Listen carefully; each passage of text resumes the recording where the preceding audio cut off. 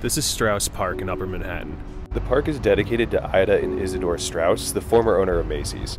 The couple lived not far from here, only a block south, and they both died on the Titanic. Isidore worked his way up from clerk to partner after moving to the United States from Germany and was madly in love with his wife. When it became clear the ship was going to sink, Ida refused to leave his side, saying, "I will not be separated from my husband, as we have lived, so we will die together," and gave her fur coat to her maid. Isidore reportedly was even given a spot on the lifeboat, but he refused, saying he did not want to be made an exception of. They were last seen linking arms on the deck of the Titanic.